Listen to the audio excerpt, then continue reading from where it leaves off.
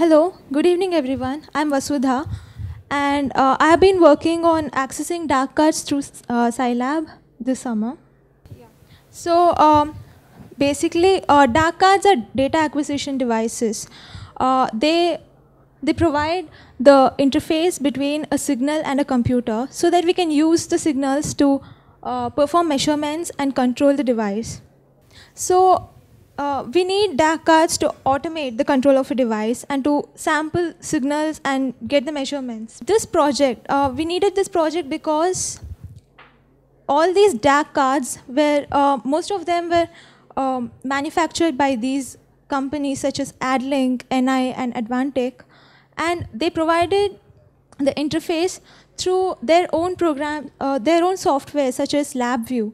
So this came at a separate cost. So this is just against the principles of open source, and we as usual we would like to make it all available open source.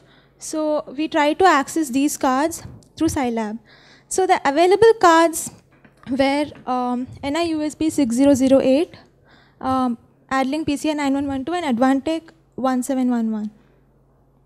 So NI USB 6008, it's a simple low-cost DAQ card that could be used for performing simple lab experiments. So NI provides an interface through its drivers called NI DAQ MX base.